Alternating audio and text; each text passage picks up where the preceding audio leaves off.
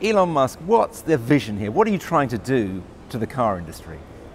Well, I'm trying to accelerate the advent of sustainable transport, so try to get the car industry to move towards electrification faster than they would otherwise move. So the fundamental value, long-term value that I see for Tesla is serving as a catalyst to accelerate the transition to sustainable transport. Why electric cars? Why is that important? Well, electric cars are zero emission at the car level, so they're not producing CO2 or nitrous oxide or sulfur oxides or any of the sort of the noxious gases that any kind of combustion engine car would produce. And so if we can have sustainable energy production and combine that with electric cars, we have a long-term sustainable future. And how's that going? I mean, you've made a deal of progress, but do you see us all having electric cars in 10 years' time, or is it going to be always a minority pursuit? No, I think all transport, with the exception of rockets, will go fully electric. So that's why, I mean, I see the value of Tesla as an accelerant, as a catalyst in that transition. I think Tesla, maybe when one looks back on it from an historical perspective, it might accelerate that transition by a decade, maybe more.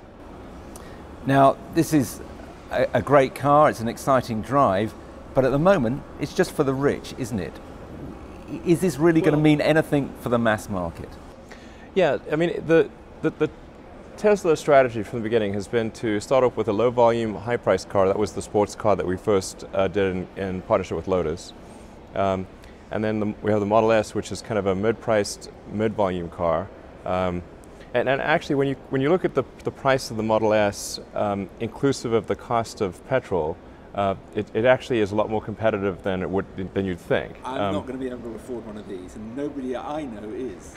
Well, I think it's certainly not a low-priced car. I'm just saying that if you were to lease or finance the car and compare the lease or finance cost with a much lower cost of operation of an electric car, your monthly cost of transport is a lot more competitive than it may seem at first glance just looking at the price of the car. But are you on the road to producing a model that far more people could aspire to? Yes. So the Model 3, that's the third part of our strategy, which is to produce a high-volume, low-cost car, and we expect to be in production with that at the end of next year. Is that all on schedule, and what are the ambitions for that car? Is that the one that will really make this revolution that you've been talking about happen? No question. In order to have a substantial effect on transportation, we have to make the cars affordable. So I think the Model 3 is extremely important as part of that strategy. Unless there's an affordable car, we will, as you alluded to earlier, only have a small impact on the world. So we need to make a car that most people can afford in order to have a really substantial impact. How important is it for you that people's lives are changed in this way? Obviously it's important for this business because you've lost a lot of money so far. You need to have a mass market car. But is it important for you as a thinker that people have electric cars, that sustainable vision comes true? Yeah, absolutely. I mean, like I said, the whole point of Tesla is to accelerate the transition to sustainable transport. If we could have made an affordable car right off the bat, we definitely would have. It's just that it takes time to refine the technology. When you think of any new technology, it takes multiple versions and economies of scale in order to make the technology accessible to the general public. I mean, you can look at, say, cell phones. In the early days of cell phones, they were very big and heavy and very expensive. But with successive design iterations and scaling up the production, we've brought it to the point where for $100 you can buy basically a supercomputer in your pocket. How soon will most people have an electric car? Is this a very long-term vision, or is it going to happen soon? Well, I think it's going to happen sooner than people think. I mean, the typical curve of new technology adoption, it's like an S-curve. So it starts off quite slow, and generally people tend to base their predictions on a straight line. as opposed to a curve fit. But when you have an S-curve of adoption, if you make a straight line extrapolation at the beginning of that S-curve, it's always going to underestimate the actual adoption rate. But if you look at, say, what Tesla's doing, every year we are doubling our total cumulative production. So at the beginning of last year, we had 50,000 cars in total on the roads worldwide. And then last year, we produced another 50,000 cars. So the total fleet of Tesla vehicles doubled last year. And it will approximately double again this year. Meanwhile, Detroit, the traditional motor makers, seem to have woken up. Is it not true that the likes of BMW are eventually more likely to bring electric vehicles to the masses than Tesla? Well, I say more power to them. I would certainly encourage their actions on electric vehicles. And for all manufacturers, I hope they produce as many electric vehicles as soon as possible. That's the right thing for the world. What do you think their record has been like so far? Has Detroit and the traditional motor industry been caught napping? Well, they didn't really believe in electric cars. They didn't think that it was technologically possible to create a compelling electric car, and they felt that even if someone did create an electric car with long range and high performance, that people wouldn't want to buy it because they have some deep love of gasoline, and that it's vital to be able to refuel in 5 minutes. So with Tesla, we were able to disprove those axiomatic errors. So with the Tesla Roadster, we were able to show that you can, in fact, create a very fast, attractive, high-performance, great handling electric car. And that if you made such a car with long range, and if you make such a car, people would buy it. So with the Tesla Roadster, in fact, that's really what got General Motors to do the Chevy Volt, and Nissan to do the Leaf. So we announced the Tesla Roadster in mid-2007, and Bob Lutz, he's told the story many times, took our press release to his engineers and said, if a little company in California can do this, why can't we? And that's what got General Motors to do their electric vehicle program, which in turn encouraged the other manufacturers to do electric vehicle programs as well. But those programs, for the most part, have been, or really, I'd say almost entirely, with the exception of maybe the Leaf, have been of quite low volume, and more inclined towards satisfying regulators. But now I think we are seeing a change, because people are seeing that Tesla is able to sell quite a few electric cars in a normal car segment, in the premium sedan segment. In fact, we were the best-selling car in our segment in the United States last year. So more than Mercedes or BMW or Audi in our segment. The technology industry generally suddenly seems incredibly enthusiastic about getting into the motor industry. We've obviously had Google with its self-driving car. Right. Do you see that continuing, and do you see Apple building a car and that maybe being a threat to you? Well, I think I would encourage more participation by whoever it is to create electric vehicles. It's quite hard to do, but I think companies like Apple will probably make a compelling electric car. It seems like the obvious thing to do. Are you betting that that's going to happen? Have you heard anything?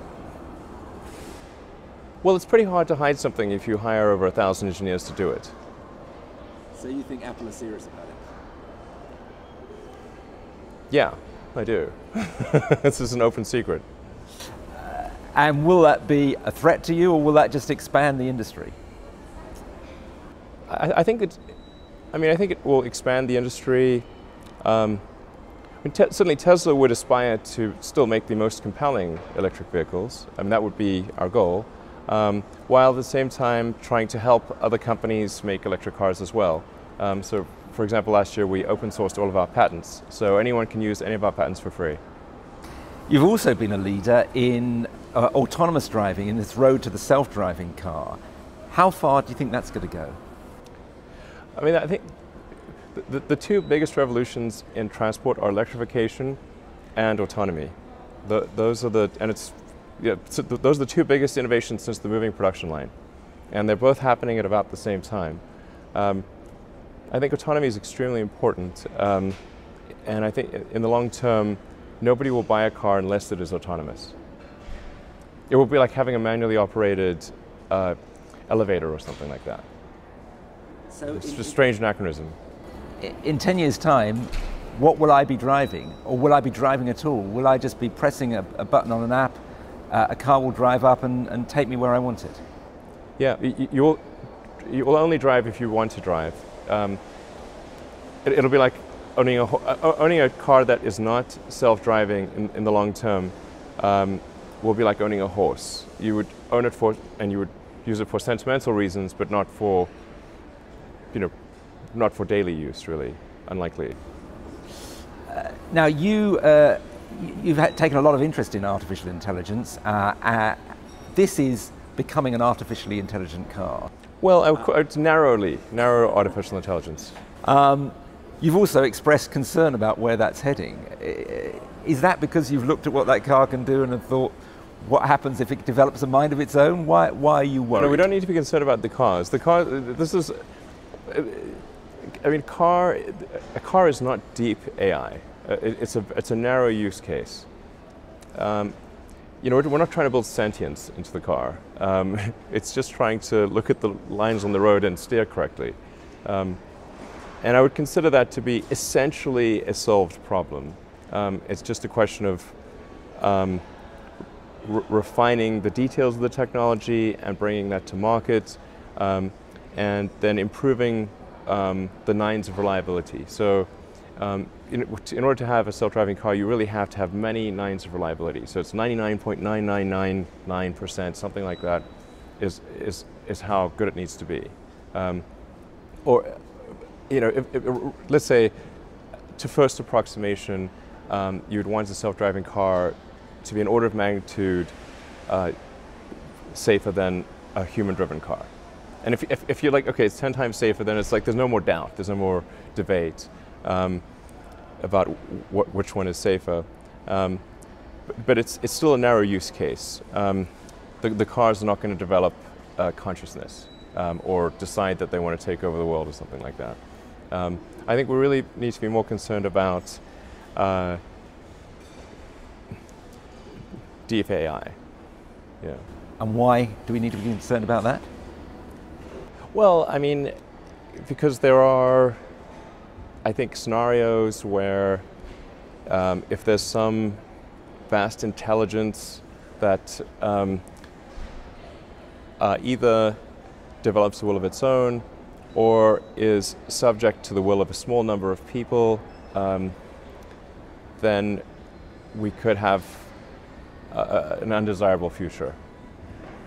I mean, if you want to read a real scary one, I'd say Harlan Ellison's "I have no mouth and I must scream" will give you nightmares. You read a lot of science fiction. Is it giving you nightmares at the moment? It has given me nightmares, yeah. And are you genuinely, when you've been one of the prime movers about AI? I interviewed Stephen Hawking last year. Right. Had similar concerns. Is that a short-term concern, or is it something way off that we don't need to worry about for a long time? It's going to come faster than anyone appreciates. I think it's, with each passing year, the sophistication of computer intelligence is growing dramatically. I mean, I really think we're on an exponential improvement path of artificial intelligence. And the number of smart humans that are developing AI is also increasing dramatically. I mean, if you look at like the attendance at the AI conferences, they're doubling every year. They're getting full. I have a sort of a young cousin of mine who's graduating from Berkeley in computer science and physics, and I asked him, like, well, how many of the smart students are studying AI in computer science? And the answer is all of them.